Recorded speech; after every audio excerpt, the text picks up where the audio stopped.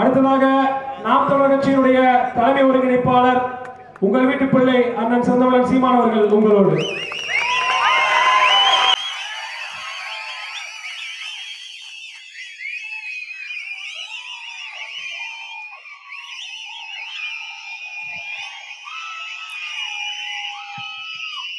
உறவுகளை எல்லாம் கொஞ்சம் அமைதியா இருங்க.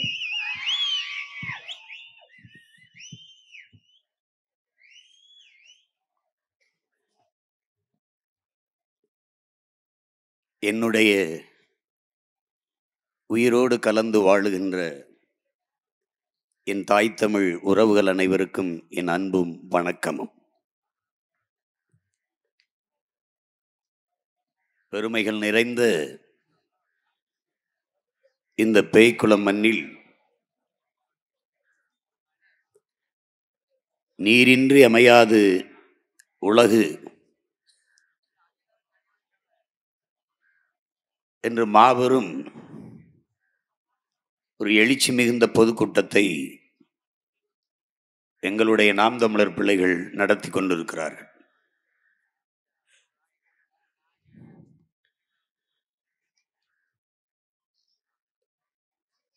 நீரின்றி அமையாது உலகு எனின் யார் யாருக்கும் வானின்றி அமையாது ஒழுக்கு என்று 2000 ஆண்டுகளுக்கு முன்பே நம்முடைய தமிழ் மறையோன் வள்ளுவப் பெருமகனார் நமக்கு போதித்திருக்கிறார்கள்.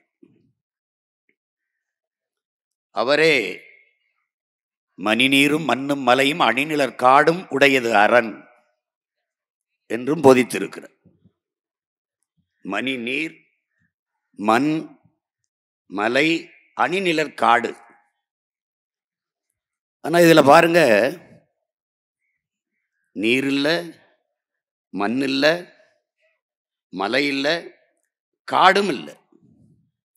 நீரின்றி அமையாத உலகு என்பது போல காடின்றி அமையாத நாடு என்பதும் உண்மை. ஏன்னா காடுகள் இல்லை என்றால் மழைப்பொழிவு இருக்காது, மழைப்பொழிவு இல்லை என்றால் நீர் வளம் இருக்காது, நீர் வளம் இல்லை என்றால் நிலத்தில் வளம் இருக்காது. மழை துளி விழலைன்னா ஒரு புல்லு கூட பூண்டு கூட இந்த பூமியில முளைக்காது. எந்த உயிரும் இல்லை நீர் இல்லைன்னா. அது மனுஷனுக்கு மட்டும் இல்லது. அதனால்தான் நாங்கள் திரும்ப திரும்ப சொல்கிறோம், நீர் என்பது மானுட தேவை, மானுட தேவை மட்டும் அல்ல, உலக உயிர்களின் உயிர் தேவை என்பதை புரிஞ்சுக்கணும். எனக்கு தண்ணீர் தேவைப்படுவது போல அந்த வேப்ப மரத்துக்கு தேவைப்படுது, எனக்கு தண்ணீர் தேவைப்படுவது போல இந்த புங்க மரத்துக்கு தேவைப்படுது, புல்லுக்கு பூண்டுக்கு ஈக்கி எறும்புக்கு நாய்க்கு நரிக்கு யானைக்கு சிங்கத்துக்கு புலிக்கு கரடிக்கு எல்லாவற்றிற்கும் நீர் தேவைப்படுது.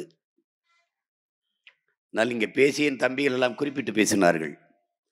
நீர் எவ்வளவு உயர்ந்த சந்தை பொருளாக விற்பனை பண்டமாக மாற்றி நிறுத்தப்பட்டிருக்கிறது என்பதை அறிவிற் சிறந்த எனது தமிழ் சொந்தங்கள் ஆழ்ந்து சிந்திச்சு பார்க்க. நாங்கள் உங்கள் பிள்ளைகள் எடுத்து வைக்கிற அரசியல் தமிழ்நாட்டிற்கு மட்டுமல்ல, தமிழர்களுக்கு மட்டுமல்ல, உலக மாந்தர்களுக்கு நாங்கள் எடுத்துக்கோ உலக பெரும் அரசியலை எடுத்து பேசுகிறோம். இங்கே உலகப்போர், மூன்றாவது உலகப்போர், மூன்றாம் உலகப்போர் என்று கவிப்பேரரசு வைரமுத்து அவர்கள் எழுதிய நூல் இருக்கிறது. அதை சிலர் படித்திருக்கலாம், படிக்கவில்லை என்றால் வாங்கி படிக்கலாம். மூன்றாம் உலகப்போரே நீருக்காக தான் நடக்கும். அதான் அந்த புத்தகத்தில் மைய பொருள். தண்ணிக்காக போர் வருமா என்றால் வரும். என்னைக்காக வந்த போர் தண்ணிக்காக வராதா? ஈரான் ஈராக்கில் எதுக்கு போர் நடத்துது? சிரியா மேல் எதுக்கு தாக்குதல்? எண்ணெய் வளத்துக்குத்தான். அதுபோல தண்ணீர் வேட்டை நடக்கும், உறுதியாக நடக்கும், உறுதியாக நடக்கும். உலக நாடுகள் எல்லாம் விழித்து கொண்டது. அன்பிற்குரிய மக்களே, தென்னாப்பிரிக்காவில் கேப்டவுன் என்ற ஒரு நகர்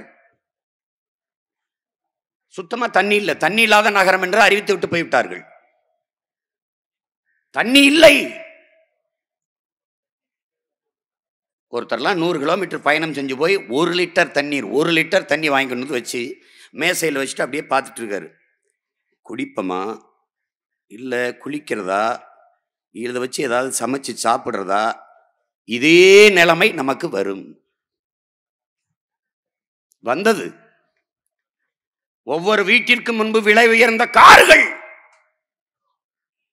60 லட்சம் 70 லட்சம் 1 கோடி 2-3 கார் நிக்குது ஒரு வீட்லையும். ஆனால் உள்ள பானையில நீர் இல்லை. பெரிய பெரிய காரை எடுத்துக்கிட்டு பின்னாடி குடங்களை டிக்கியில அடுக்கிக்கிட்டு தண்ணீர் வேட்டைக்கு தெரிந்த காலம் யாரும் மறந்திருக்க முடியாது. எங்க ஊர் ராமநாதபுரத்தில் சிவகங்கையில எல்லாம் புதிதாக ஒரு வாகனம் கண்டுபிடிச்சிருக்கான். இப்படி தள்ளிக்கிட்டு போறது 5 குடம் அந்த குடத்துல அந்த பின்னாடி 2 சக்கரம் அப்படியே இழுத்துக்கிட்டு போறது தள்ளிக்கிட்டு போறது. எங்க தண்ணி இருக்கோ எடுத்துக்கிட்டு வந்து மோட்டர் பைக்கில் போறது 5-6 பேர் பின்னாடி 2 குடத்தை கட்டி தொங்க விட்டுருப்பான். மோட்டர் பைக்கு 1 லட்சம், செல்போனு 80,000. அப்படியே ஓட்டிக்கிட்டே போயிட்டு மச்சான் அங்கே ஏதாவது தண்ணி கிடக்குது, இல்லை மச்சான் எல்லா இடத்தும் தேடி பார்த்தேன் கிடைக்கல அப்படின்னு. இவன் என்ன சொல்றான்? மோட்டர் பைக்கு 1 லட்சம் கொடுத்து வாங்கி ஓட்டுறான்ல அது வளர்ச்சி. செல்போன் 80,000 1 லட்சத்துக்கு வாங்கி பேசுறான்ல அது வளர்ச்சி. ஆனால் நாக்கு வரலுது, தண்ணி இல்லை, வறட்சி. இதை நல்லா கவனிச்சுக்கணும். ஆனால் என் தம்பி கார்த்திக் சொன்னது மாதிரி அதிக மழைப்பொழிவை பெறுகிற மாநிலங்களில் தமிழ்நாடு ஒன்று. 980 மில்லிமீட்டர், 4000 டிஎம்சி தண்ணீர். அதுல 1500 டிஎம்சி தான் நாம் பயன்படுத்துகிறோம், மீதி அப்படியே கடல்ல கலக்க விட்டுறோம். அப்ப என்ன தேவைப்படுது? நீர் சேமிப்பு, நீர் தேக்கம். அந்த கடலில் கலக்கிற வீணாக போய் கடல்ல கலக்கிற அந்த நீரை சேமித்து வைத்தாலே தண்ணீரின் தேவையில் தமிழ்நாடு தன்னிறைவை அடைய முடியும்.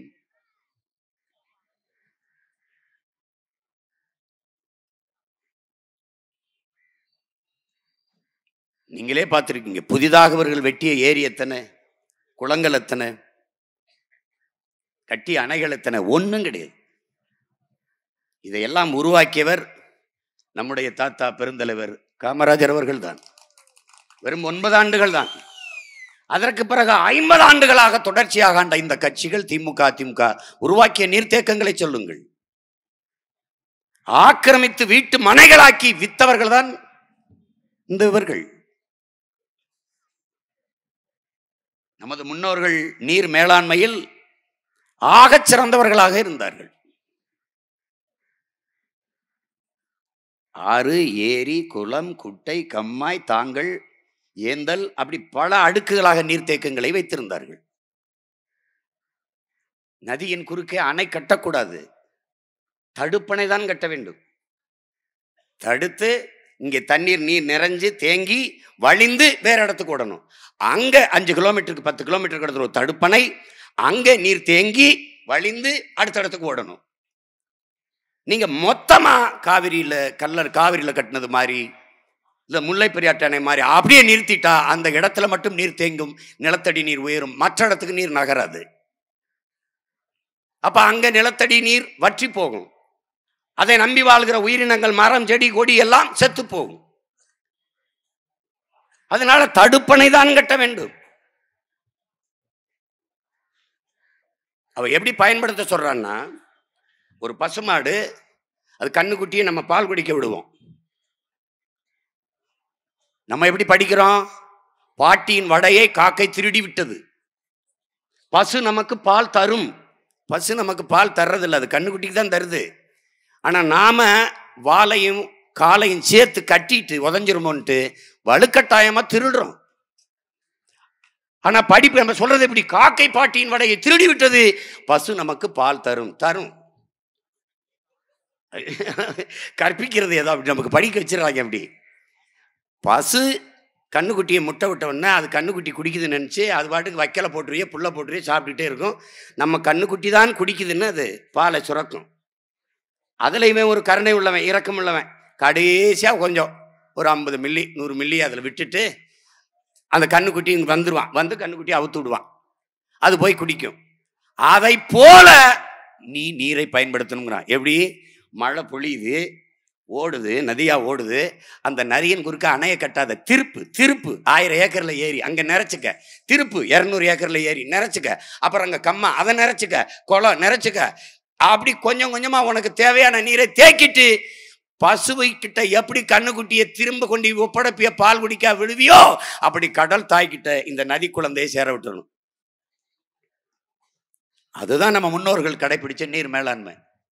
நீ ஒரே இடத்துல நீரை தேக்கிட்டா அந்த இடத்தை தவிர மற்ற இடத்தில் நிலம் வறண்டு போகும், மற்ற உயிரினங்கள் வாழ்வது சாத்தியமில்லாமல் போயிடும்.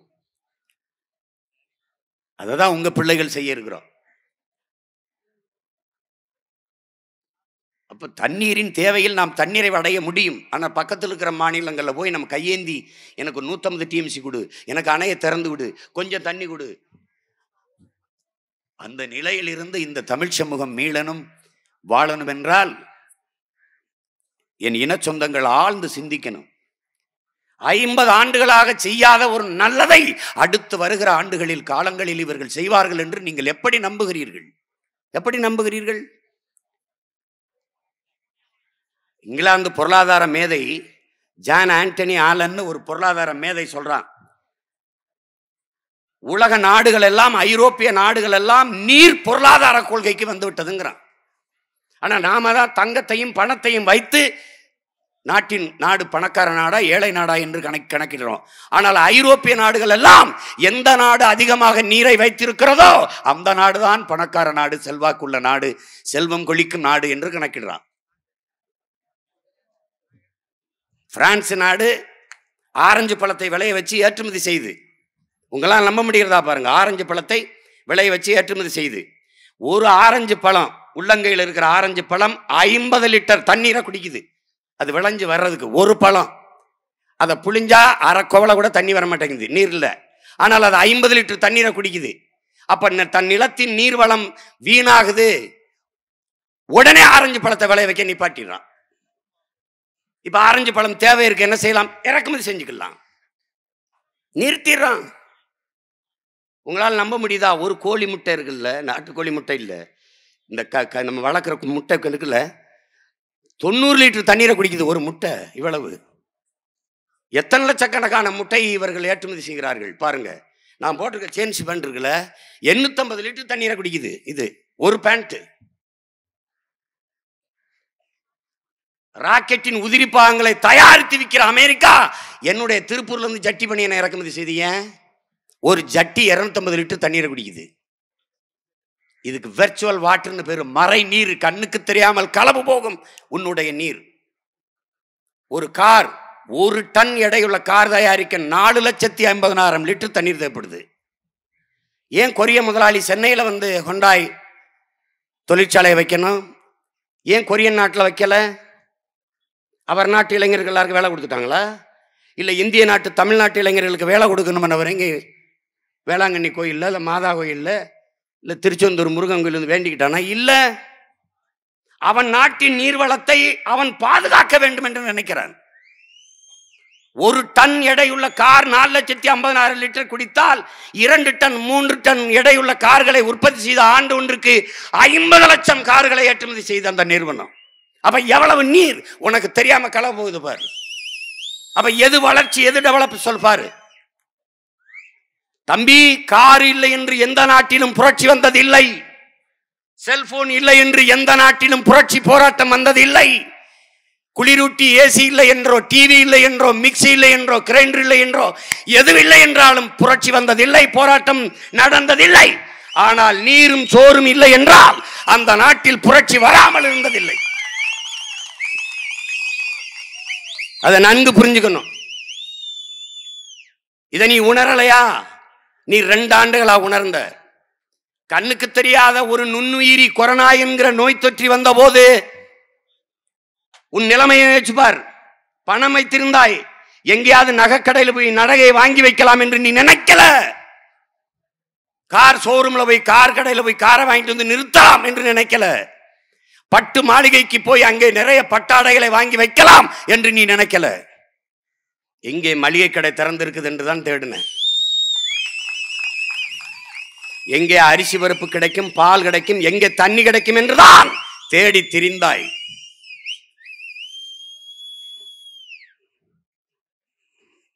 அதில் இருந்தாவது நம்ம அறிவு தெளிவு பெறணும், கொஞ்சம் விழித்துக் கொள்ளணும்.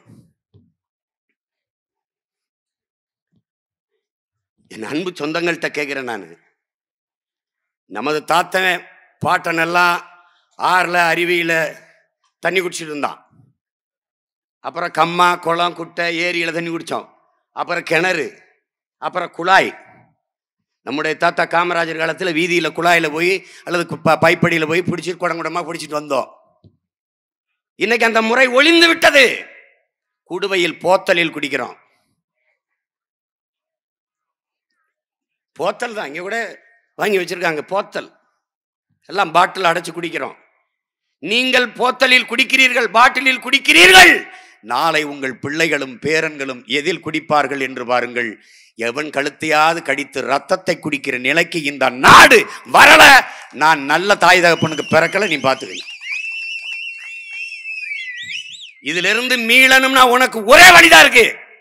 எனக்கு வாக்கு செலுத்தி வெல்ல வச்சிரு. நீ புரிஞ்சுக்க ராஜா. நீ கோடி கோடியா பணம் சேர்க்கலாம் ராஜா.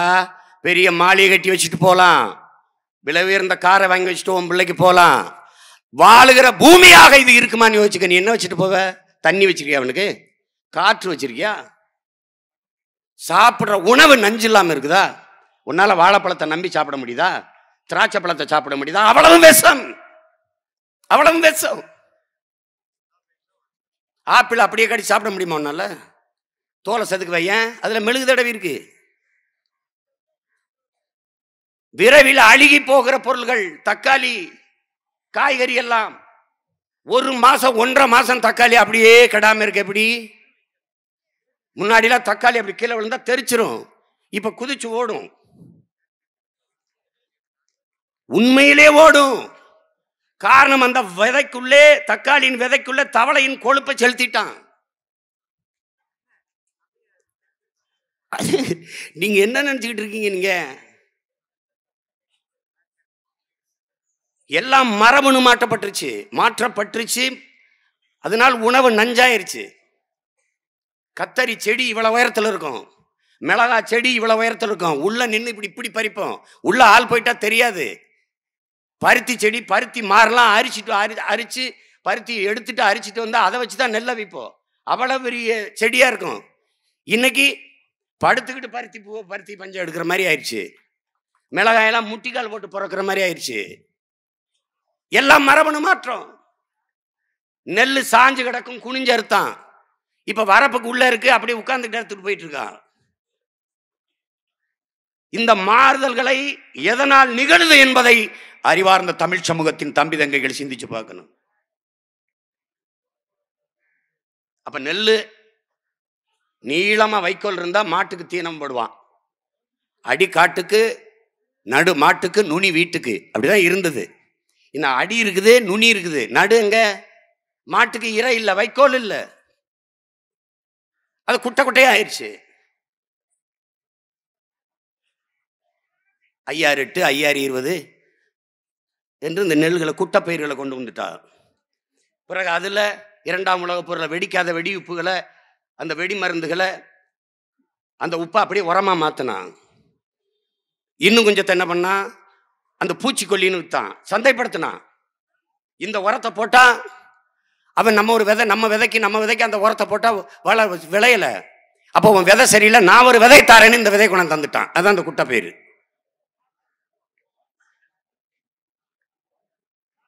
நீ உழவனின் நண்பன்னா மண்புழு.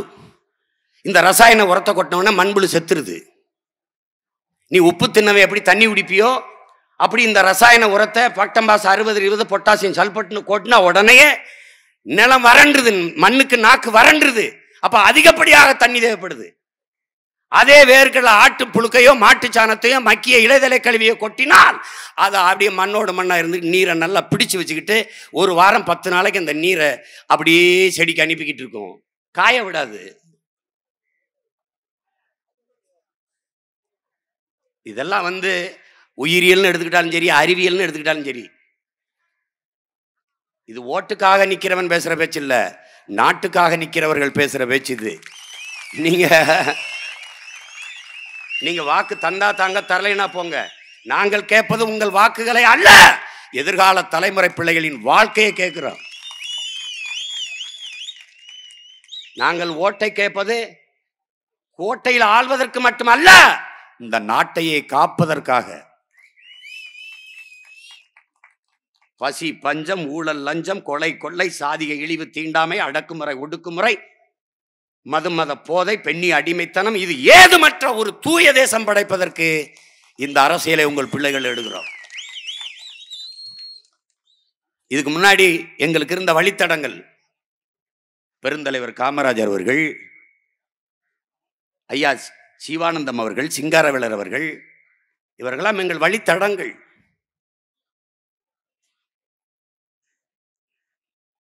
கம்யூனிஸ்ட் கட்சி மாநாட்டுக்கு போய்விட்டு ஐயா ஜீவானந்தம் அவர்கள் தொடர் வண்டியில வந்து இறங்குகிறார். ரயிலிலிருந்து எதிர்த்த மாதிரி ஒரு தோழர் வரும்போது ஒரு தேநீர் குடிக்கலாமா என்று கேட்கிறார். வாங்கல் குடிக்கலாம் என்று தேநீரை குடித்த உடனே இன்னொரு தேநீர் சொல்லுங்கன்றாரு. ஏன்னு கேட்குறாரு. பசிக்குது, சாப்பிடல அப்படின்னு. ஏன் சாப்பிடல? காசு இல்லை அப்படின்னு. இது என்ன தோல்ல மூட்டை பணம் அப்படிங்கிறாரு. அதான் பணம் தான் இருக்கு, அதில் எடுத்து சாப்பிட்டுக்கலாம்ல அப்படின்னு. ஐயோ, கட்சிக்கு தோழர்கள் கொடுத்தது, அதை எப்படி எடுத்து சாப்பிட்றது என்று இவ்வளவு நேர்மையாக நடந்திருக்கான். இன்னைக்குன்னா அந்த மூட்டை எங்கே போகும்? நேராக வீட்டுக்கு போய் ஆட்டையை போட்டு போயிருப்பான். எங்களுக்கு ஒரு தாத்தா இருந்தார். ஒரே ஒரு முட்டை தான் ஒரு நாள் ஒரு வாரத்துக்கு அசைவம். ஒரே ஒரு முட்டை தான். அதை யாராவது நண்பர்கள் வந்து சாப்பிட்டா அந்த முட்டையும் அடுத்த வாரத்தில் இல்லை. எப்படி எப்படி பார்த்துக்க. அவனுக்கு படிக்கல, அவனுக்கு எல்லாம் தெரியும். அறிவியல், வரலாறு, புவியியல் எல்லாம் தெரியும்.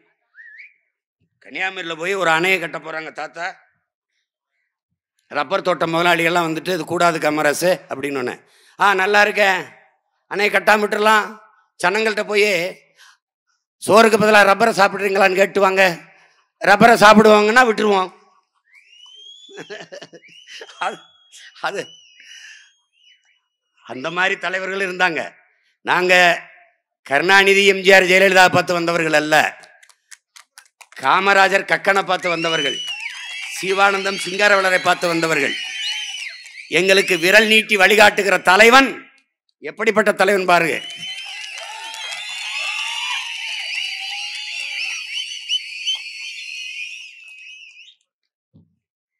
மரணத்தை ஊருக்கி அப்படி 2 குப்பியில் அடைச்சு பாருங்க. எல்லா மாவீரருக்கும் ஒரு சைனைட் குப்பி தான். என் தலைவன் கழுத்துல 2 சைனைட் குப்பி இருக்குது பார்த்துக்க. இங்கே பனை மரத்தை பற்றி பேசினார்கள். பனை வந்து தமிழர்களின் தேசிய மரம், என் இனத்தின் அடையாளம். அது பனை என்பது என் நிலத்தின் வளம். நாங்கள் பனையையும் ஒரு மாவீரர்களாகத்தான் போற்றோம். ஏன்னு கேளுங்க, ஈழ போரில் கடைசி வரை களத்தில் வீரனாக நின்று சண்டை செய்தது வீரர்கள் மட்டுமல்ல, பனையும் தான்.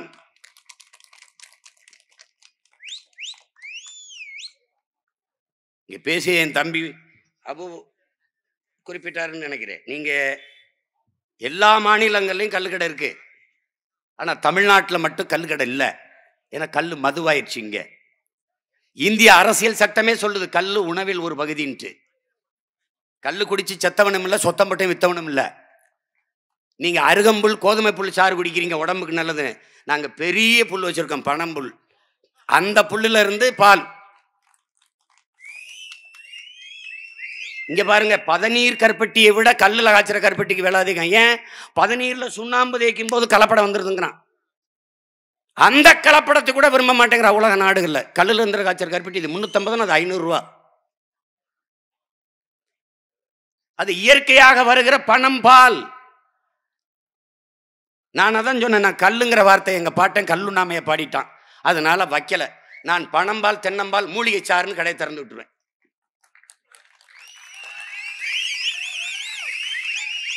அதில் அப்புறம் 3 மாதம் தான் பனைமரம் உங்களுக்கு கல் தரும். அப்புறம் என்ன பண்ணுவேன்? குடிக்காம இரு. பனைமரம் ஓஞ்சதுன்னா தென்னை மரம் இருக்கு, அது 12 மாதமும் எனக்கு அதில் பாலை வருது. தென்னம்பாலை வித்துட்டு போறேன். என்ன கெட்டு போச்சு? ஏன் தமிழ்நாட்டில் தடை செய்ய வைக்கப்படுது என்றால் 2 கட்சிக்கும் சாராய ஆலை இருக்கு, ஃபேக்டரி இருக்கு. நீ கல்லு கடையை திறந்து விட்டா வியாபாரம் படுத்துரும். வியாபாரம் படுத்தா ஆலையிலிருந்து வர சரக்கு படுத்துரும். சரக்கு படுத்தா கமிஷன் போயிடும், காசு போயிடும். நீ என்னமோ முதலமைச்சருக்கு ஓட்டு போட்டு தேர்வு பண்ணணும்னு நினைக்கிற. நீ சாராய வியாபாரிகளை, சாராய முதலாளிகளுக்கு ஓட்டு போட்டிருக்க. நீ இந்தியாவில் எத்தனை மாநில முதலமைச்சர்கள் யாருக்காவது ஒருவருக்கு சாராய ஆலை இருக்கா? சாராய ஆலை வச்சிருக்கிற கட்சி 2 கட்சி, திமுக அதிமுக தான். இனிமே திமுகவுக்கு போட்டேன்னு சொல்லாத. அவர் சாராய ஃபேக்டரிக்கு போட்டேன், இங்கிட்டு ஒரு சாராய ஃபேக்டரிக்கு போட்டேன்னு சொல்லிட்டு போ. ஏன் அறிவா இருந்தே வேணாது விஷச்சாராயம் குடிச்சு செத்தவனுக்கு 10 லட்சம் கொடுப்பானா? யாராவது கொடுப்பானா? ஏன் நாட்டின் பாதுகாப்புக்கு போய் அங்க பஞ்சாபில் நடந்த கலவரத்துல 2 வீரன் செத்து வந்துட்டான். 1 ரூபா காசு கொடுக்கல, 1 ரூபா கொடுக்கல. தேசப்பற்ற பேசுற பாரதிய ஜனதா இல்ல, தேசப்பற்ற பேசிய காங்கிரஸ் இல்ல, இந்த கட்சி திமுக. ஒரு இளைஞன், இந்த நாட்டில் ஒரு இளைஞன் நாட்டின் பாதுகாப்பு படைக்கு போக வேண்டும் என்கிற எண்ணம் எப்படி வரும்? நான் இந்த நாட்டை பாதுகாக்க சென்று அங்கே நான் உயிரை விட்டால் என் வீட்டை இந்த நாடு காப்பாற்றும் என்கிற நம்பிக்கை தராத போது எப்படி? சண்டையில செத்தா ஒரு சல்லி காசு கிடையாது, சாராயம் குடி செத்தா 10 லட்சம்னா இது நாடாடா? இது நாடா? கேவலம், கேவலம். ஆட்சியாளர்கள் 100 நாள் வேலை திட்டம் இருக்கட்டும், வச்சுக்க. அவர்கள் நட்டு வளர்த்த மரங்கள் எத்தனை? பதில் சொல்லு. அவர்கள் தூர்வாரிய குளங்கள் எத்தனை? எடுத்துக்காட்டு. எத்தனை ஆண்டுகளா அந்த வேலை திட்டம் இருக்கு? எத்தனை ஆயிரக்கணக்கான மரங்களை நட்டு வளர்த்திருக்கலாம்? சொல்லுங்க பாப்போம். செய்யல. 1 கோடி தொண்டனை வச்சிருக்க, வச்சுக்க, புடுங்க. நீ அந்த 1 கோடி தொண்டனை வச்சு ஒரு வருஷத்துக்கு 1 மரம் நட்டா கூட எத்தனை கோடி மரம் வந்திருக்கும்? சொல்லு. எத்தனை கோடி வந்திருக்கும்? மரம் இல்லைனா மண்ணில் வளம் ஏது? மரம் மண்ணின் வரம், அதை வளர்ப்பதே மனித அறம். இந்த கோட்பாடை கொண்டிருக்க ஒரே அரசியல் இயக்கம் நாம் தமிழர் கட்சி மட்டும்தான். 10 ஆண்டு பசுமை திட்டம், பல கோடி பனை திட்டம், மக்கள் இயக்கமாக மாற்றி உங்கள் மகன் சாதிச்சு காட்டுவேன். எங்கு பார்த்தாலும் பனை, எங்க பார்த்தாலும் மரம். மரம் நடுவதற்கென்ற பல ஆயிரக்கணக்கான ஆட்களை வேலைக்கு எடுப்பேன். அங்க படிச்சவன் எனக்கு தேவையில்லை. உருவாக்க முடியாதா? அவங்களால அப்படி கொண்டு வர முடியாதா? மக்கள் இயக்க மாதிரி செய்யலையா? மதிய உணவு திட்டம், பிள்ளைகள் பசியோடு இருந்தா பாடனை மண்டையில் எப்படி ஏறும்? உலகத்தில் இப்படி ஒரு மனிதனை நீங்க பார்த்திருக்கீங்களா? எனக்கு கிடைக்காது, எவனுக்குமே கிடைக்க கூடாது என்கிற எண்ணம் கொண்டவர்கள் தான் மனித குலத்தில் இருக்கிறார்கள். எனக்கு கிடைக்கல, எந்த பயலுக்கும் கிடைக்கூடாது அப்படி நினைக்கிற இழி சிந்தனை கொண்டவன் தான் இங்கே கோடிக்கணக்கான பேர். ஆனால் எனக்கு கிடைக்காத ஒன்று என் தேசத்தின் பிள்ளைகளுக்கு கிடைக்கின்றும் என்று நினைத்த ஒரு மகத்தான மேதை ஒருவர் உண்டென்றால் சிலையாக நிற்கிற என் தாத்தா காமராஜ் மட்டும்தான். எனக்கு கிடைக்காத கல்வி என் நாட்டின் பிள்ளைகளுக்கு கிடைக்க வேண்டும் என்று சிந்திச்சு செயலாற்றியவர் பெருந்தலைவர் அவர்கள்தான். அவரை பெருந்தலைவர் என்று அழைக்கிறார்கள் என்று அதுல வயிற்றெரிச்சல்ல பஞ்சாயத்து போர்டு பிரசிடென்ட்லாம் பெருந்தலைவர் போட்டு விட்ட பெருமகன் உங்க கருணாநிதி தான். இவன் என்ன நம்பிட்டுறான கனிமொழி நாடார்னு? அப்ப கனிமொழி நாடார்னு அழகிரி ஸ்டாலின் 2 பேர் யாரு? ஒரு அப்பாவுக்கு 2 சாதி ஆடா? டே பைத்தியக்கார பிள்ளைகளா, ஒரு அப்பாவுக்கு 2 சாதி ஆடா? என்னது உங்களெல்லாம் எங்க வெள்ளாவில வச்சு வெளுக்கிறதுன்னு எனக்கும் தெரிய மாட்டேங்குது. இப்படி ஒரு கூட்டம் எப்படி உங்களால நம்பிக்கை தெரிய முடியுது? எப்படி தெரிய முடியுது? 90 ரூபாயா 200 ரூபாயா? என்ன நீ எங்க அண்ணன்ட்ட என் தலைவன்ட்ட போயிட்டு என்ன பிரபாகரா என்னமா தனி நாடுன்னு கேட்டு கிடக்குற, இதுல என்ன இருக்கு? ஒரு வளமும் இல்லையே, நீ இதை வச்சுட்டு எப்படி நாடு அடைஞ்சிட்ட, எப்படி நீ பொருளாதாரத்துல மேம்படுவ? என் பனையும் என் இறாலும் போதும்னாரு. அவன் தம்பி என்ன வருத்து வருவேன் பாரு. நீ மைதாவை தடை பண்ணிட்டாரு, பனங்கிழங்குல மாவு தயாரிச்சிட்டாரு. நானும் என் பையனும் மாவீரனும் பனங்கிழங்குல, அவன் களி, நான் பனங்கிழங்குல சப்பாத்தி. சாப்பிட்டு பாரு. இவ்வளவு உண்டு அருகம்புல்லு சாப்பிட்டா தெம்பா இருக்குன்னா எவ்வளவு பெரிய புல்லுடா என் பனை. எவ்வளவு பெரியது. உடல்ல எல்லாவற்றையும் மானுட பயன்பாட்டுக்கு தருகிற ஒரு மரம் உண்டென்றால் அது பனை மட்டும்தான். எதுவுமே கழிவு கிடையாது. நினைச்சு பாரு, எதுவுமே கழிவு கிடையாது. கடைசியா அந்த சல்லடை பதநீர் கல்ல வடிக்கிறதுக்கு அதுல இருக்கிற அந்த சல்லடையை அதுவே தந்துடும். இங்க அறுத்துப்புறம் கருக்கு, அது நுனியில பூ இருக்கும், அதை எடுத்து அப்படியே ஒட்டினமன ரத்தத்தோட அதை ஆறி தங்கில விழுகும். எல்லாமே பயன்பாடு.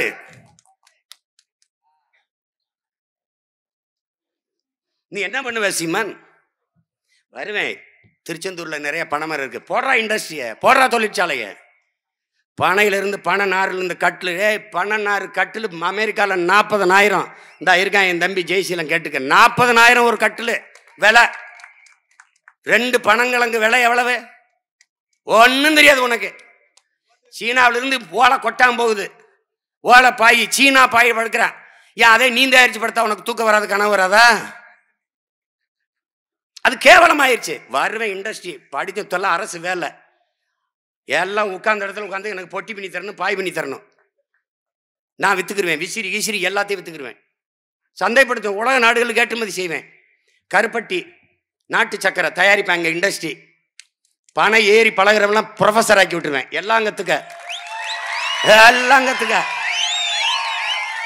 பனை பனை நாடாறு ஏறினா தான் 17 வருவேன், கல்லு தருவேன் சொல்ல, எவன் ஏறினாலும் தரும். ஆமா, முன்னாடிலாம் நீ நினைச்சுக்கிட்டு இருந்தா வண்ணார் தான் துணி துவைக்கிறதுன்னு, அப்படிதான் இன்னும் பைத்தியக்கார பையன் நினைச்சுக்கிட்டு இருக்கான் பல பேர். படிச்சவன் போறான், அங்கே அவங்க லாண்ட்ரி வச்சுட்டு இருக்கான். நாவிதர் தான் முடி வெட்டணும்னு நினச்சிக்கிட்டு இருக்கான் பைத்தியக்கார பையன். அமெரிக்காலலாம் முடி வெட்டுறேன், உங்களால் தான் போய் வெட்டிட்டு இருக்கான், நம்மளால் தான் வெட்டிருக்கானா, அவனுக்கு நாவிதன் தான் பேரா? அது அழகு நிலையமடா, முடி திருத்தகம். அது அது பியூட்டி, பியூட்டி சென்டர்னு வச்சிருக்கிறான். ஒரு இளவும் தெரியாது உனக்கு. பாரு, நான் வந்து அவனை பானை செய்கிற வேளாளரெல்லாம் ப்ரொஃபஸர் ஆக்கி எல்லாரும் பானை செய்ய பிள்ளைகள் கற்றுக் கொடுங்க, கற்றுக்கடா. அடம் ஒரு மீன் குழம்பு வைக்கிற சட்டி 13,000 ரூபாய்டா அமெரிக்காவில், பைத்தியக்காரங்களா, 13,000 ரூபா. மாட்டில் சாணத்தில் இருந்துட்டு எர்ராட்டி 350 ரூபா, எர்ராட்டி. உனக்கு பொருளாதாரம் எங்க இருக்குன்னு ஒரு இளவும் தெரியல. சாராயத்தை வித்து அதுக்கு மேலே கோட்டுக்கு மேலே 10 ரூபா கமிஷன் வாங்கி கேவலப்பட்டவங்க இவங்கள. எங்க பார்த்தாலும் வரி, சொத்து வரி, மின்சார கட்டணம், அது வரி வரி வரின்னு உட்கார்ந்து ஓரமா சொரிடா. என்ன அதுக்கு மேல ஒண்ணுமே இல்லடா, ஒண்ணுமே கிடையாது. இந்த பைத்தியக்கார பயலுங்க மாடு பசுமாட்டுக்கு தண்ணி வைக்க மாட்டான், தவிடு வைக்க மாட்டான், புண்ணாக்கு வைக்க மாட்டான், பத்தி கொட்டை போட மாட்டான், வைக்கோல் போட மாட்டான், ஒரு இலவம் போட மாட்டான். காலையில மாலையில வந்து அப்படி கறந்துக்கிட்டே இருப்பான். ஏதாவது ஏடா செத்து போயிரும்டா மாடு, செத்து போயிடும். அதுக்கு தண்ணி வைக்கணும், தவிடு வைக்கணும், புண்ணாக்கு வைக்கணும், பருத்தி கொட்டை வைக்கணும், வைக்கோல் போடணும், எல்லாம் போடணும். அப்படி எனக்கு ஏதாவது போட்டு தாண்டா நீ வரி வாங்கணும். பயதேசி பைத்தியக்கார பையில ஒன்றும் கிடையாது. முதலீடு நான் போடணும், கடை நான் நடத்தணும், காலையிலிருந்து சாயந்தரம் வரைக்கும் நானே இருந்து நடத்தணும், எல்லாம் பண்ணணும். அவர் வரி எடுத்துக்குவாரு, 28 விழுக்காடு 30 விழுக்காடு. நான் என்ன சொல்றேன், வா வரி எனக்கு கூட லாபத்தை எடுத்துக்க. அதுக்கு முன்னாடி கடையில் எங்கள் சித்தப்பன் பெரிய பையன் வியாபாரம் பார்த்துக்கிட்டு இருந்தான். இந்த ஜிஎஸ்டின்னு போட்டான், காலையில் போய் கடை விற்பனைக்குன்னு எழுதி வச்சுட்டு போயிட்டான். கடையே வியாபாரத்துக்கு வந்துருச்சு. இது ஒரு நாடு, இது ஒரு கேவலம். பனைமரம் அடர்ந்து இருக்கிற இடங்களில் பனை சார்ந்த தொழிற்சாலையை நிறுவேன். மக்களின் வாழ்விடங்கள்லயே அவனுக்கு அரசு வேலையை உறுதி செய்வேன், அதை ஏற்றுமதி செய்வேன். அப்ப எனக்கு பின்னாடி நான் நட்டு வைக்கிற பல கோடி மரங்களை அடுத்தடுத்த தலைமுறை நம்ம சித்தப்பன் பயன்படுத்தின மாதிரி, நம்ம பெரியப்பா பயன்படுத்தின மாதிரி நாமளும் பயன்படுத்தணும். அவ்வளவுதான், தெரிஞ்சுக்கிடுவான், விழிச்சுக்கிடுவான். அவ்வளவுதானே. வெறும் பனை மட்டுமா? தென்னை சார்ந்த தொழிற்சாலை, கரும்பு சார்ந்த தொழிற்சாலை, வாழை சார்ந்த தொழிற்சாலை. நீ பிளாஸ்டிக் கூட கொண்டுக்கிட்டு அதை கொண்டுக்கிட்டு திரியிற. வாழை மட்டையில செய்யறேன் இந்த பை, வாழை மட்டையில் வாழை நாரில் சேலை தந்து தச்சுக்கிட்டு போட்டுட்டு இருக்கு, ஏற்றுமதி செய்யுது. என் தம்பி அமெரிக்காவில் வேலை செஞ்சுட்டு இருந்தான், முத்துக்குமார், கன்னியாகுமரிக்காரன். திருநெல்வேலியிலிருந்து மண் எடுத்து மண்பானம் செஞ்சு ஏற்றுமதி செய்யறான் அமெரிக்காவுக்கு. ஏன்னா அதுல வர்த்தகம் இருக்கு. அவன் தனியாளா செய்யறான், நாளைக்கு நான் வந்து கவர்மெண்ட் செய்யுங்கிறேன். உனக்கு என்ன பிரச்சனை? பைத்தியக்காரனுக்கு ஆடு மாடு வளர்க்கறது அவமானமா இருக்கு, ஆனா ஞாயிற்றுக்கிழமை அரைக்குள்ள வாங்கி சாப்பிட்றதுக்கு பெருமையா இருக்கு. அங்க கடையில போய் பால் கொஞ்சம் தூக்கலாம், அப்படி ஒரு இது போடுங்க, எலும்பில்லாத கறியா ஒரு 1 கிலோ கொடுங்க, உன்னையத்தான் குனி வச்சு வெட்டி கூறு போட்டு விற்கணும். ஆடு வளர்த்துறப்படாது, மாடு வளர்த்துறப்படாது, கறி வந்துடணும், கறி வந்துடணும். இவங்க ஒரு நோயாளிகள். பொம்பளை பிள்ளை பெறமாட்டான், ஆனா வீட்டுக்கு அழகான மருமக வரணும், மயிர்னு வரும். எப்படா வரும்? பொம்பளை பிள்ளையே பெற்றக்கூடாது, ஆனா வீட்டுக்கு அழகான மருமக வரணும். இது ஒரு நோய். இது ஊர் பேர் தான் பேய், பல பேர் இங்க உண்மையிலே பேய். இவங்களை வச்சுக்கிட்டு என்ன செய்யுது சொல்ல?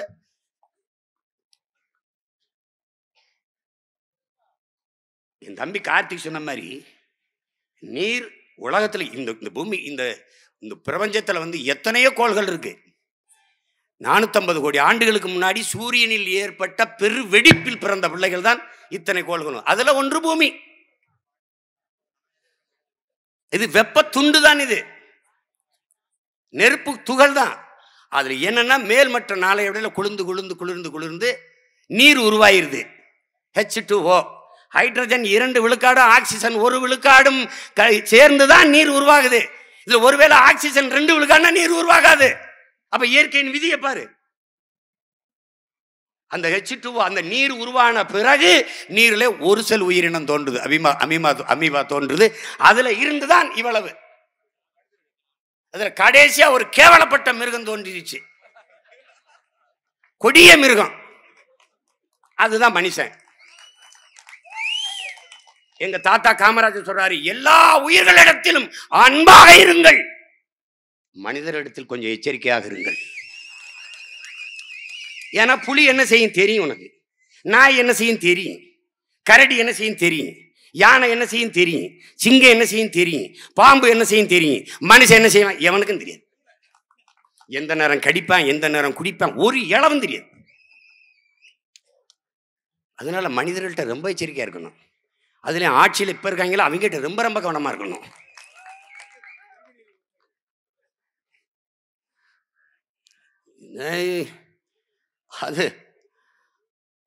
அதனால எண்ணற்ற நீர்த்தேக்கங்களை உங்கள் பிள்ளைகள் உருவாக்கி நீரை சேமித்து இப்ப ஒரு கேள்வி, அடிப்படை கேள்வி கேட்போம். உங்களுக்கு தண்ணி தவிக்குது, நம்ம போய் அண்ணாச்சி கடையில், அண்ணாச்சி எனக்கு ஒரு போத்தல் தண்ணி கொடுங்க, குடிச்சிடுறீங்க. காகம் என்ன செய்யும்? சிட்டு மானு மயில்லாம் என்ன செய்யும்? இல்ல கொக்கு குருவி என்ன செய்யும்? எப்படி குடிக்கும்? நீங்க வலைவழியில் பாருங்க, இங்க பாருங்க, ஒரு கிரிக்கெட் கிரவுண்டு, அது புல்லு இல்ல, சிந்தட்டிக்க, அது புல்லு மாதிரி ஒரு இது. ஆமா, அது மேல 2,50,000 லிட்டர் ஊத்தி தெளிச்சு அதை ஈரப்படுத்துறான். அப்ப அந்த தண்ணியை ஊத்தி விட்டுட்டு அந்த பீச்சு அடிச்சுட்டு அவன் போறான். ஆயிரக்கணக்கான குரங்குகள் ஓடி அந்த தண்ணியை நக்கி குடிக்குது. அது நினைக்கேன் நம்மள இருந்து அந்த பயலுக வந்தேங்கிறாங்க, உண்மையிலேயே நம்மள இருந்தா வந்திருப்பாங்க. சொல்லுங்க. அதான் குரங்கு எல்லாம் கூடி மாநாடு போட்டு டார்வினை கண்டிச்சதுன்ட்டு. என்ன உங்களுக்கு என்ன பிரச்சனைன்னு டார்வின் கேட்கிறாரு. நீ குரங்குல இருந்து மனிதர்கள் வந்தாங்க, நீ எங்கல இருந்து வந்தாங்கன்னு நீ எப்படி எழுதி வைப்ப? எப்படி எழுதி வைப்ப? அது தப்பு. ஏன் தப்பு? எங்கெல்ல இல்லாத சாதி மதம் அவன்கிட்ட இருக்கு, அப்ப எங்கல இருந்து எப்படி வந்திருக்க முடியும்? அதே மாதிரிதான் பாரதி ஒரு தப்பு பண்ணிட்டான். காக்கை குருவி எங்கள் சாதின்னு பாடிட்டு போயிட்டான். நம் பெரும்பாவலன் காக்கைகள்லாம் கண்டன தீர்மானம் போடுது. பாரதி பயந்துட்டான், என்ன பிரச்சனை உங்களுக்குன்னு. காக்கை குருவி எங்கள் சாதின்னு நீ பாடிச்சிருக்க, உங்க சாதியில் நாங்க எப்படி இருக்க முடியும்? எங்கள ஒரு காக்கா செத்தா நாங்க 1000 காக்கா குடிக்க அழுவுமே கத்துவமே.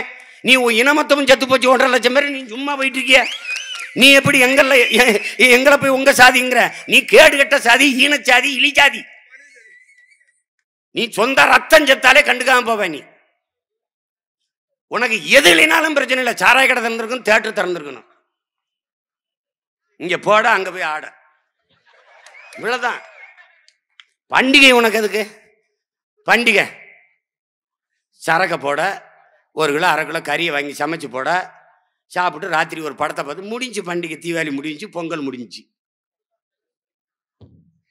இந்த கூட்டத்துக்கு தண்ணீரை பற்றி பேசி என்ன, வெந்நீரை பற்றி பேசி என்ன பேசி என்ன ஆகுது? ஒன்றும் இல்லை. இந்த சீமானம் தம்பியிலும் தங்கச்சியிலும் கத்தி கிடப்பாங்க. அவங்க தான் இந்த தண்ணி நீரும் பேசுவாங்க, மலைகளே அதே பேச்சு கிடப்பாங்க அப்படின்னு. நான் போதிக்கும் போது உனக்கு புரியாது என் உடன் பிறந்தவனே, நீ பாதிக்கும் போது எனக்கு உனக்கு புரியும். அப்போ இப்போ பேய் குளத்தில் ஒருத்தன் கத்திரி கிடந்தான், பேயா கத்துனா நீ நினைப்ப. ஒரு நாள் தண்ணி இருக்காது, சோறு இருக்காது, ஒன்றும் இருக்காது. அப்போ ஒரு அவுட் ஃபோக்கஸில் மங்களா என் மூஞ்சி நல்லா ஞாபகத்துக்கு வரும். பார்த்துக்க, இப்போ ஒரு தடவை பார்த்து வச்சுக்க இந்த முகம். ஆமாம், ஒருத்தன் அப்போ இருந்தே கத்திக்கிட்டு இருந்தான் பாபா. இப்போ பார்த்தில்ல, அங்கே வந்து அங்கே அங்கே குளத்தை ஆக்கிரமிக்கிறாங்க, ஓடியா. அங்கே வீடை இடிக்கிறாங்க, ஓடியா. அங்கே ஐயா எங்கள் வீடெல்லாம் இடிக்கிறாங்க, வந்து காப்பாற்று. ஆமாம், எனக்கு வேலையை நிரந்தரமாக்கல, வா, எனக்கு இந்த ஓய்வூதியத்தை தர சொல்லு. எல்லா பிரச்சனைக்கும் சீமா ஓடி வரணும். ஆனால் ஓட்ட இந்த 2 கேடிகளுக்கும் போட்டு போயிடணும். எப்படி? இவனுக்கு கண்ணீர் துடைக்க, கவலைக்கு ஆறுதல் சொல்ல, கஷ்டத்துக்கு போராட இந்த பையன் தேவைப்படுது. ஆனால் ஓட்டு அதை ஜெயிக்கிற கட்சிக்கு போடணும். ஏய், ஜெயிக்கிற பக்கம் நிக்கிறவன் அல்ல வீரன், தான் நிக்கிற பக்கத்தை ஜெயிக்க வைக்கிறவன் எவனோ அவனே உண்மையான வீரன். 9 ஆண்டுகளில் ஒரு தலைவன் சாதித்ததை 50 ஆண்டுகளில் இவர்கள் ஒன்னும் செய்யல. 9 ஆண்டு எண்ணற்ற நீர்த்தேக்கங்கள், அணைகள், பள்ளிக்கூடங்கள். ஆனா இன்னைக்கு பெருமையா பேசுங்க, நாங்க தான் உங்களை எல்லாம் படிக்க வச்சோம்னு. No your honour, no. படிக்க வச்சது எங்க தாத்தா, குடிக்க வச்சது நீங்கள். அவன் வந்தான், ராஜாஜி 6000 பள்ளிக்கூடங்களை மூடிட்டாரு காசு இல்லைன்ட்டு. அந்த 6000 பள்ளிக்கூடங்களையும் திறந்து அதற்கு மேல் 14000 பள்ளிக்கூடங்களை திறந்து படிக்க வைத்தவர் அவர்தான். அவர் அணை கட்டினாரு, சாலை போட்டாரு, தொழிற்சாலைகளை கொண்டு வந்தாரு, எண்ணற்ற திட்டங்களை கொண்டு வந்தார். சாராயம் வித்த காசில் அல்ல என் அன்பு மக்களே, அதுல கவனத்தில் வச்சுக்கணும். நோக்கம் இருந்தால் செய்ய முடியும். விவேகானந்தர் சொல்றாங்க, வெறும் வயிற்றில் வேதாந்தத்திற்கு இடமில்லை. வெறும் வயிற்றில் பசியோடு இருக்கிறவன் பாடம் நடத்திட்டு இருக்காத. அப்ப பசியோடு இருக்க பிள்ளைகளுக்கு பாடம் மண்டையில் ஏறாது. ஒரு வேலையாவது சோறு போட்டு படிக்க முடிவெடுக்கிறாரு. ஐயா வெற்றி கொண்டானவர்கள் பேசுவாங்க, நாங்கெல்லாம் சின்ன பிள்ளையா இருக்கும்போது தெருவில் விளையாண்டுட்டு இருப்போம். அப்போ ஐயா வருவாங்க, காமராஜ் ஐயா, ஏண்டா பள்ளிக்கூடம் போலையா ஐயா, ஐயா பள்ளிக்கூடம் போலையா, பள்ளிக்கூடம் போனால் எங்களுக்கு போட்டுக்கிற டவுசர் இல்லையா, சரி வாயா இலவசமாக சீருடை தரையா, இலவச சீருடை. அப்புறம் வந்தார், தெருவில் விளையாடிட்டு தரணும், படிக்க போல. ஏயா சீருடை கட்டியே கொடுத்தேன், அப்புறம் ஏயா படிக்க போகிறேன், ஐயா எழுதி படிக்க சிலட்டு புத்தகம் இல்லை, அதுவும் தரேன் வாயா, ஐயா வாயா அதுவும் தரையா, இந்த இலவச சிலட்டு புத்தகம். அதுக்கப்புறம் படிக்க போகல, விளையாடிட்டு தான் இருந்தோம். ஏயா சிலட்டு புத்தகம் கட்டியா அதுவும் கொடுத்தேன், அப்புறம் மறுபடியும் பள்ளிக்கூடம் போகாமல் விளாண்டு கிடக்குறீங்க ஐயா.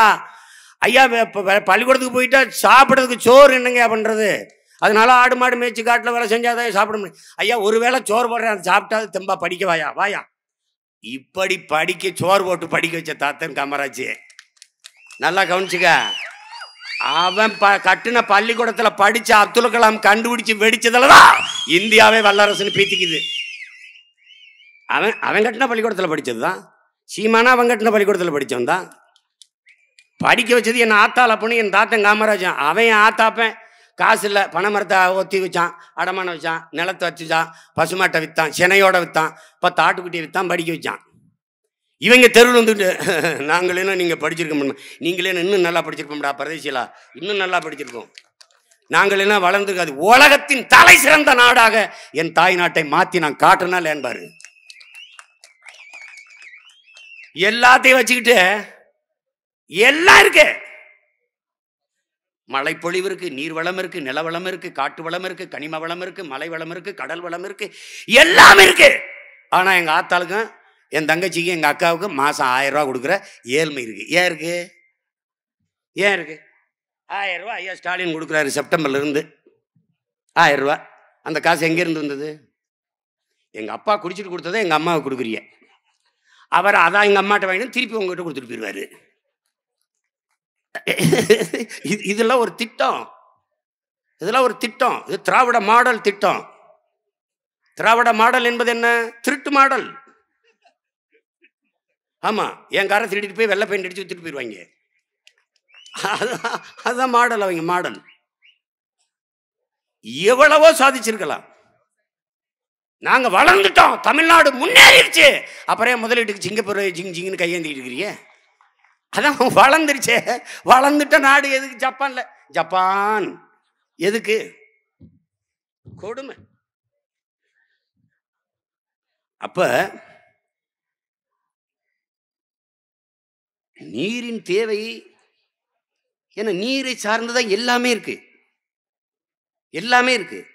அதனாலதான் உங்க பிள்ளைகள் என்ன திட்டம் பாருங்க, நீரு வயிறு அறிவு, நீரு வயிறு உயிர் அறிவு பயன் வளர்ச்சி. எங்க கொள்கை தான். நல்லா விளக்குறேன் பாருங்க. நீர், நீர் இன்றி அமையாத உலகம். அப்ப முதல்ல என்னடா? நீர்வள பெருக்கம் போடுறா திட்டத்தை. எங்கெங்க நீர் தேக்க முடியுமோ, எங்கெங்க நீர்வளம் இருக்கோ அங்கெல்லாம் நீர் தேக்கத்தை உருவாக்குவது. அப்ப நீர் முடிஞ்சிருச்சு. அடுத்து என்ன? வயிறு பசி. அப்ப பசி வந்தால் 10 பறந்துடும். நீர்வளத்தை பெருக்கணும்னா அடுத்தது என்ன? வேளாண்மை. வேளாண்மை செய்ய வைக்கப்படுறான் இல்ல, வேளாண்மை செய்வது அரசு பணி, கவர்மெண்ட் வேலை. வா, நானே விவசாயம் செய்வேன், அதுல என் பிள்ளைகளை வேலை கொடுப்பேன். அப்ப வயிறு வந்துருது. அதுக்கப்புறம் என்ன? உயிர். அப்ப மருத்துவம், உலகத்தரத்திற்கு மருத்துவம். ஏழை பணக்காரன் பாகுபாடு கிடையாது. நாட்டின் முதலமைச்சருக்கு என்ன மருத்துவம் கிடைக்குமோ அது கடைகோடி மனிதனுக்கு பேய் குளத்திலும் கிடைக்கும், சாத்தான் குளத்திலும் கிடைக்கும் மருத்துவம். அதுக்கப்புறம் என்ன? உயிருக்கு அப்புறம் என்ன? அறிவு, கல்வி. ஆக சிறப்பான கல்வி, உலகத்தரத்துக்கு கல்வி. இந்த மொட்டை மனப்பாடம் கிடையாது, நோ ஹோம்ஒர்க், வீட்டு பாடம்லாம் கிடையாது. அவனுக்கு எது பிடிக்குதோ அதான் பாடம். ஓட பிடிக்குது ஓடு, ஆட பிடிக்குது ஆடு, பாட பிடிக்குது பாடு. அது நீளம் தாண்டுதலா, குண்டெறிதலா, வட்டெறிதலா, இல்லை கூடை பந்தா, கைவுந்து பந்தா, கால் பந்தா, எந்த விளையாட்டோ அதை படி. இல்லை இசையா, இசை உனக்கு பாடம். இல்லை நடனம் ஆட பிடிக்குதா, ஆடு. எல்லாம் மொட்டையா 5 பாடத்தை வச்சு மனப்பாடம் பண்றது. வரலாறு நடத்துறதுக்கு புவியியல் தெரியாது, புவியியல் நடத்துறதுக்கு அறிவியல் தெரியாது, அறிவியல் நடத்துறதுக்கு தமிழ் தெரியாது. ஆனால் கேட்டுக்கிட்டு இருக்க மாணவனுக்கு 5ம் தெரியணும். இது ஒரு கல்வி முறை, இது ஒரு கல்வி முறை. அப்ப அறிவை வளர்க்கும் கல்வி தரம். அப்புறம் கல்விக்கு அப்புறம் அறிவுக்கு அப்புறம் என்ன? பயன், வேலை வாய்ப்பு, வேலை வாய்ப்பு. அதுக்கப்புறம் என்ன? வளர்ச்சி. அதனால் நீரு வயிறு உயிர் அறிவு பயன் வளர்ச்சி, இதான் எங்க கொள்கை. இதை செயல்படுத்துவதுதான் உங்கள் பிள்ளைகளின் உயிராய உயரிய லட்சியம். எண்ணற்ற நீர்த்தேக்கங்களை உருவாக்கி, இப்ப நீங்க பாத்தீங்கன்னா இவங்க திட்டம்லாம் அப்படின்னு பாத்தீங்கன்னா, கடல் நீர் சூரிய ஒளியில் வெப்பமாகி நீராவியாகி மேலே போய் குளிர்ந்து தூய தூய குடிநீரை கொட்டுது. நீங்க வானத்திலிருந்து விழுகிறத எந்த பாத்திரத்தில் இருந்தனாலும் ஒரே தன்மையோடு இருக்கும். நம் முன்னோர்கள் பாருங்க, நிலத்தியல்வால் நீர் தெரிந்தற்று. செம்மண்ணில் விழுந்தா செம்மண் கலந்துருக்கும், கரிசம்மண்ணில் இருந்தால் அது ஒரு நேரமாக இருக்கும். அப்போ அங்கே மேலேயே குடத்தை வச்சு பிடிச்சிட்டிங்கன்னா எல்லாமே தூய குடிநீர். ஆனால் இந்த நீரை சேமிக்காமல் கடலில் கலக்க விட்டுட்டு 50,000 கோடி செலவழித்து கடல் நீரை சுத்திகரித்து குடிநீராக மறுபடியும் விற்கிறான். இந்த 50,000 கோடிக்கு நீர்த்தேக்கங்களை உருவாக்கி இருந்தா கடல் நீரை ஏன் குடிநீராக்கணும்? எப்படி இருக்கு பாருங்க. ஏன்னா கடல் நீரை குடிநீராக்கிற திட்டம் கொண்டாந்தா 50,000 கோடியை முதலீடு செஞ்சா அதில் ஒரு 5,000 கோடியை எடுத்துக்கலாம். பாலமா கட்டணும்னா பாலம் கட்டியிருக்கு திமுக அரசு, அதுல எத்தனை பாலமா கட்டு போச்சு பணம்னு எவனுக்கு தெரியும்? எவனுக்கு தெரியும்? கால கொடுமை. விடியல் அரசுன்னாங்க, வந்த உடனே மின் கட்டணம் எங்கேயோ போயிடுச்சு. கரண்டை முன்னாடி தொட்டா தான் சாக்கடிக்கும். இப்போ கரண்ட் கட்டணத்தை பார்த்த உடனே சாக்கடிச்சிருது. பல பேர் செந்தில் பாலாஜிக்கு வந்த மாதிரி திடீர் நெஞ்சு வலியில் விழுகிறான். அதை பார்த்த உடனே நெஞ்சு வலி வந்துடுது. அவனுக்கு என்ன செய்யறதுன்னு தெரியல. எனவே உங்க பிள்ளைகளின் முதல் திட்டமே நீர்வள பெருக்கம்தான். நான் என்ன கேட்கிறேன், என் அன்பு சொந்தங்கள்கிட்ட, ஒரு அருமை சொந்தங்கள்கிட்ட நான் ஒன்று கேட்கிறேன். இந்த நம்ம தாத்தா மதிய உணவு திட்டத்தை கொண்டு வரும்போது எப்படி செயல்படுத்தினாருன்னு தெரியுமா உங்களுக்கு? இங்க பாருங்க, காசு இல்லை, கவர்மெண்ட் காசு இல்லை. அப்ப கல்வித்துறை செயலாளர் அவர்கிட்ட போயிட்டு நேற்று சுந்தர வடிவேல்கிட்ட போயிட்டு, ஏப்பா இந்த திட்டத்தை செயல்படுத்துறதுக்கு ஐயா அது கஷ்டமையா, ஃபண்ட் இல்லையா, காசு இல்லையான்னு. இருக்கிற வரைக்கும் போடுவோம்னே, இல்லைன்னா விடு, நான் என் மக்கள்கிட்ட போய் மடி ஏந்தி பிச்சை எடுத்துக்கிட்டு வரேன், அப்போவாது நம்ம பிள்ளைகளை படிக்க வச்சிடும், படிச்சு முன்னேற்றிட்டோம்னா நாட்டை காப்பாற்றுவான்ல அப்படின்னு. அவர் படிக்க வச்சு முன்னேற்றம்லாம் என்ன பண்ணியிருக்கான்னு பாரு. என்ன பண்ணிட்டு இருக்காங்கன்னு பாரு. அப்ப அவர் என்ன செய்யறாரு? மக்கள் இயக்கமாக மதிய உணவு திட்டத்தை மாத்துறாரு. அப்ப காசு இருக்கிறவன் காசு கொடுத்தான், அரிசி இருக்கிறவன் அரிசி கொடுத்தான், நெல் இருக்கிறவன் நெல் கொடுத்தான், ஒண்ணுமே இல்லாம விறகு கட்டையை கொடுத்தான். ஒண்ணுமே கொடுக்க முடியாத பெண்கள் பள்ளிக்கூடத்தில் சமைச்சு சாப்பாடை போட்டாங்க. அப்போ எல்லாருடைய பங்களிப்பையும் பெற்று மக்கள் இயக்கமாக மதிய உணவு திட்டத்தை மாற்றினார். அதை போல உங்கள் மகன் இந்த மரம் நடுதலை 10 ஆண்டுகளில் என் பூமி தாயை, என் தமிழ் தேசத்தை பச்சை போர்வையால் போர்த்துகிற பணியை மக்கள் இயக்கமாக மாற்றுவேன். இந்த பேய்குளத்தில் 10 இளைஞர்கள் போய் 100 மரக்கண்டை நட்டுட்டு வந்துட்டான்னா தமிழ் தேசிய குடிமகன், சிறந்த குடிமகன் விருதை கொடுத்து பாராட்டுவேன். அவன் படிக்கிற மாணவனாக இருந்தால் அந்த பாடத்தில் பிராக்டிக்கல் மதிப்பில் 10 மார்க் போட சொல்லுவேன். அவன் 100 மரக்கண்டுகளை நட்டு வளர்த்துருக்கான்னு காட்டினால் வேலையில் முன்னுரிமை கொடுப்பேன். அதான் அரசு பள்ளி கல்லூரியில் படித்து வர என் பிள்ளைகளுக்கு வேலையில் கொடுத்துட்டு மீதி இருந்தால்தான் தனியார் பள்ளி கல்லூரியில் படிச்சுட்டு வந்தவனுக்கு வாய்ப்பு கொடுப்பேன். அப்ப எல்லா பையிலும் அரசு பள்ளி கல்லூரிக்கு வந்துருவான். அங்க தரமான கல்வியை கொடுக்க தொடங்கிடுவேன். எவனும் தப்பிச்சு போக முடியாது.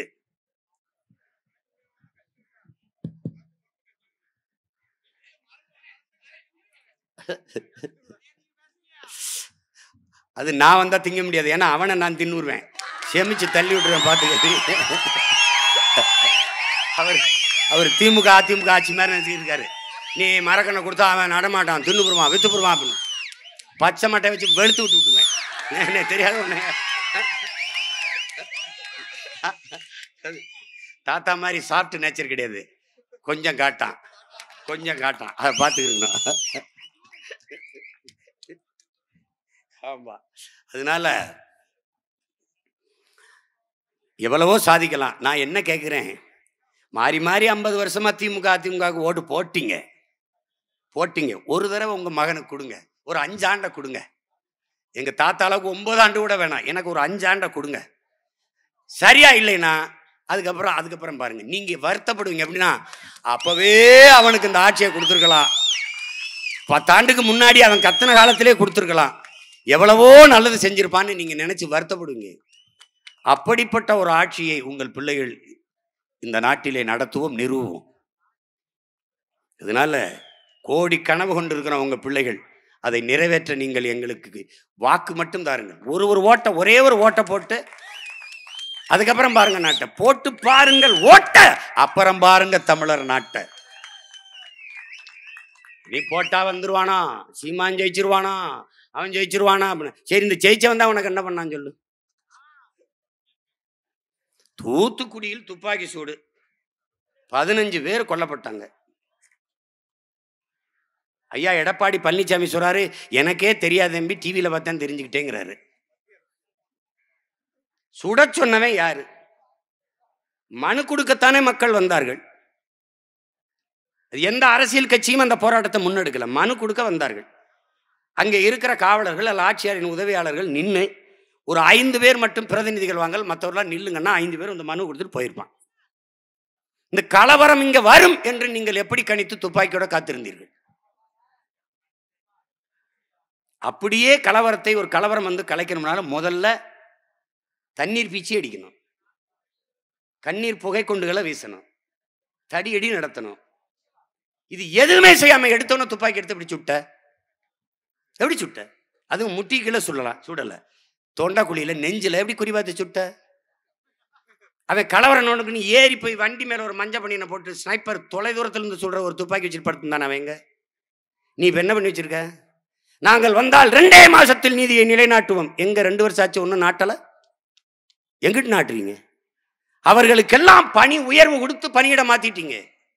இப்ப அந்த மேல இருந்து சுட்டான்ல, அவன் இன்னும் ஆயுதப்படையில் இதே தூத்துக்குடியில் வேலை செஞ்சுட்டு இருக்க. அப்படி அந்த அதிகாரி அருணா ஜெகதீசன் அம்மா 3 மணி நேரத்துக்கு மேல நின்று நான் அங்க வாக்குமூலம் கொடுத்துருக்கேன்.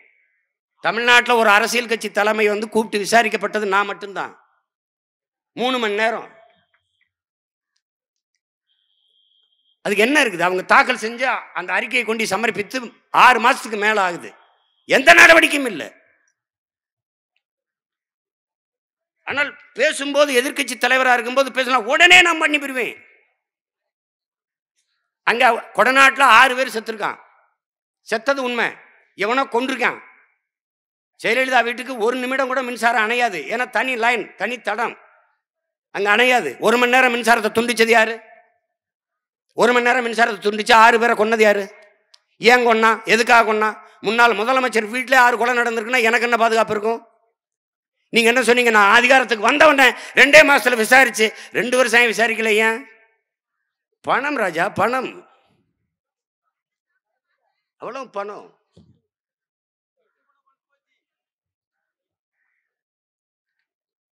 கால கொடுமை. இந்த ஒருத்தர் வந்து கொடுத்துக்கிட்டு இருக்காரு.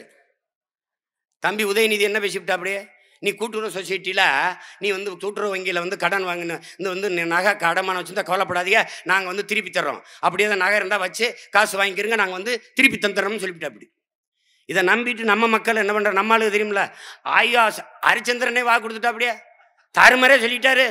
உடனே இருக்கிற பொட்டுப்பொடி நகையெல்லாம் அடமானம் வச்சுட்டு வந்துட்டான். இப்போ அதையும் திருப்ப முடியல. என்ன பண்ணுறதுன்னு தெரியல. ஒருத்தர் வந்து மனு கொடுத்துக்கிட்டு இருக்காரு. அண்ணா ஏதாவது பார்த்து பண்ணி விட சொல்லுங்க. பண்ணுங்கன்னா ஏமாற்றி விட்டாங்க. என்ன பண்ணாங்க? வெறுண்டப்பாவை கொடுத்து கடனை வாங்கிட்டு போயிட்டாங்க. வெறுண்டப்பாவை வாங்கிட்டு கடனை கொடுத்த காவாளி போய் யாரு? அவன் யாரு? அங்க அந்தப்பா அந்த வங்கியில் வேலை செஞ்ச மேலாளர் யாரு? யாரு? கடன் வாங்கினவன் முகவரி கொடுத்துருப்பான்ல, பேர் கொடுத்துருப்பான்ல, முகவரி அட்ரஸ் இருக்கும்ல, அதெல்லாம் கொடுத்துருப்பான்ல.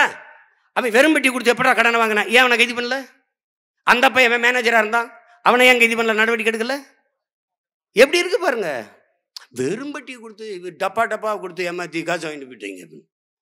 உங்க ஆட்சியில் வெறுண்டப்பாவே அதிகம்டா, வெறுண்டப்பாவே அதிகம். நீங்க எப்படி எங்களுக்கு வெற்று வாக்குறுதியில் கொடுத்து வாக்க வாங்கிட்டு போனீங்களா? அப்படிதான் ஆகணும். இது நம்பும்படியா இருக்கா பாருங்க. ஒருத்தருக்கும் கொடுக்கல. இப்ப 1000 ரூபாய் குடும்ப தலைவிக்கு 1000 ரூபாய் அறிவிச்சு 2 வருஷம் ஆச்சு. செப்டம்பரை கொடுக்க போறாங்க. அதுக்கு என்ன சொல்றாங்க தெரியுமா? அது கணக்கு எடுத்துக்கிட்டு என்ன தகுதியானவர்களுக்கு. எங்க ஆத்தாளக்காவை தகுதி பார்க்கறதுக்கு நீங்க யாரு? நீ யாரு? தகுதி பார்த்து கொடுத்துவாங்க 1000 ரூபாய். அவங்க 1000 ரூபாய்க்கு தகுதி பார்க்குறாங்க. நீங்க 5 வருஷம் ஆளை வைக்கிறதுக்கு தகுதி பார்க்கறது இல்லை. எவன் வந்தாலும் ஓட்ட போட்டுப்புற, எங்களை தூக்கி ரோட்டில் போட்டுப்புற. நாங்கள் இங்கே பாரு முச்சந்தியில் நின்னே கத்திரி கிடக்க வேண்டியது இருக்கு. நான் யாரு? ஓம் புள்ள. நீ அவனுக்கு வாக்க போடுற, எனக்கு வாக்கரிசி போடுற. கால கொடுமை, கால கொடுமை. இந்த கொடுமையெல்லாம் தொலைக்கிற காலம் விரைவில் வருது. நீ போட்டாலும் போடலைனாலும் நான் ஜெயிப்பேன். ஏன்னா என்னை விட்டா உனக்கு நாதி இல்லை, போட்டுத்தான் தீர்வேன். உங்களுக்கு வழியே கிடையாது. என்னை விட்டா வழியே கிடையாது. எனக்கு மட்டும்தான் என் மண்ணின் மீது என் மக்களின் மீது பெருங்காதல் இருக்கு, பெருங்காதல் இருக்கு, பேரன்பு இருக்கு. என் நாடு எப்படி இருக்கணும்னு ஒரு கனவு இருக்கு.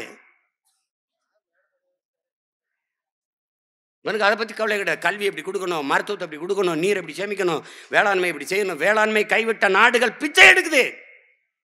நீ என்ன 5 வருஷத்துல பசிங்கிற வார்த்தையே இல்லாத என் நாட்டில் நான் ஒழிக்கல. நீ அப்புறம் என்ன கேளு, ஒழிச்சு காட்டுவேனா? தண்ணீரை விற்கிற முதலாளி யாரு பார்த்திருக்கியா? அது உண்மையிலே சுத்திகரிக்கப்பட்டதா? அது மனிதன் குடிக்கிற தரத்தில் அது இருக்கா? உனக்கு தெரியுமா? உனக்கு தெரியுமா? அது எவன் வேணா விற்கிறானே. எப்படி? என் ஆத்தாள் அப்பன் அக்கா தங்கச்சிக்கு கிடைக்காத தண்ணீர் முதலாளிக்கு மட்டும் எப்படி கிடைக்குது? எப்படி கிடைக்குது? கடும் கோடையிலையும் விற்கிறான். எப்பவும் அவனுக்கு தண்ணி கிடைக்குது. எப்படி? எப்படி? 800 கோடி மக்கள் உலகத்துல 100 கோடி மக்களுக்கு தான் குடிநீர் இருக்கு, தண்ணீர் இருக்கு. அப்படின்னா எவ்வளவு பெரிய நீர் பஞ்சத்தை நோக்கி உலகம் போயிட்டு இருக்கு பாரு. உலகத்திலே அதிகமாக நீரை உறிஞ்சி விற்கிற நாடு இந்தியா. இந்தியாவிலே அதிகமாக நீரை உறிஞ்சி விற்கிற மாநிலம் தமிழ்நாடு. அது ஓ நாடு, ஏன் நாடு.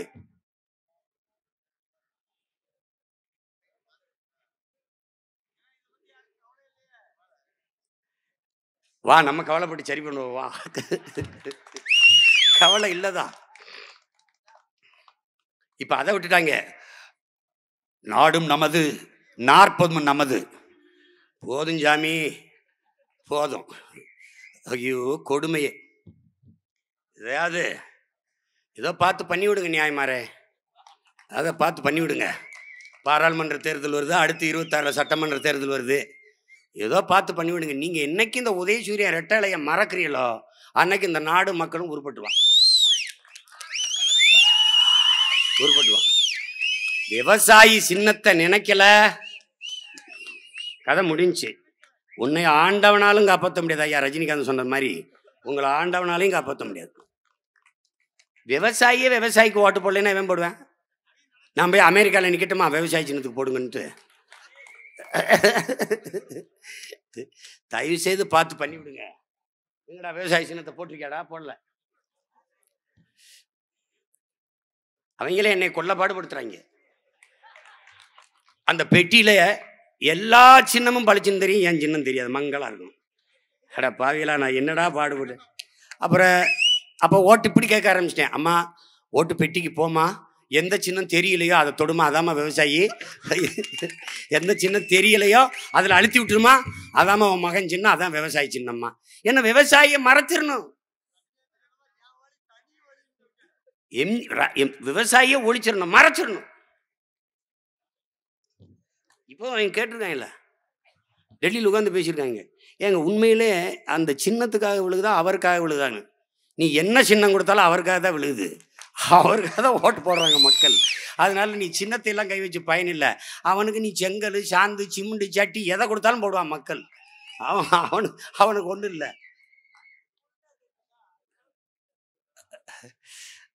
அது அறிவிற் சிறந்த மக்கள், என் அன்பு தம்பி தங்கைகள், உங்களை நம்பிதான் நாங்கள் யாரோடும் சேர மாட்டானே சீமான். எப்படி அவன் தனிச்சு நிற்கிறான்னு. நான் தான் பெரிய கூட்டணி வச்சிருக்கிறது. 8 கோடி மக்களோட கூட்டணி வச்சிருக்க ஒரே கட்சி நாங்கள் தான்.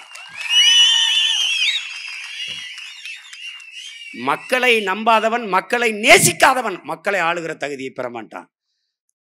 நாங்கள் ஆளுகிற வாய்ப்பை பெறல, ஆனால் ஆளுகிற தகுதியை எப்போ பெற்றுவிட்டோம்.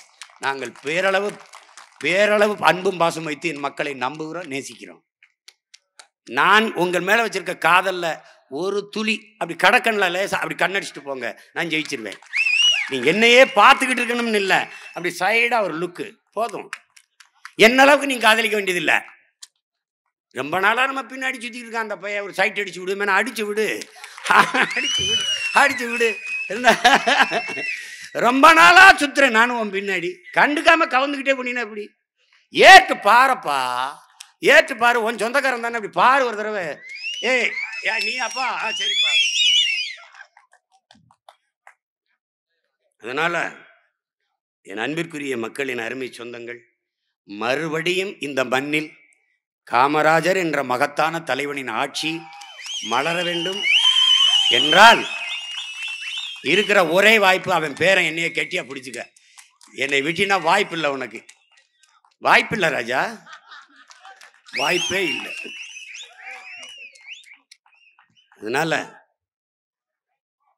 தயவு செய்து என் அன்பு சொந்தங்கள், அருமை உடன் பிறந்தவர்கள், எங்கள் கைகளை வலிமைப்படுத்தி வலிமையான அரசியல் ஆற்றலாக எங்களை மாற்றுங்கள். அதுதான் இந்த மண்ணையும் மக்களையும் காப்பதற்கு, மீட்பதற்கு இருக்கிற ஒரே வழி. புரட்சி எப்போதும் வெல்லும், நாளை நமது வெற்றி அதை சொல்லும். எங்கள் இலக்கு ஒன்றுதான், நம் இனத்தின் விடுதலை. இனம் ஒன்றாவோம், இலக்கை வென்றாவோம். நாம் தமிழர்.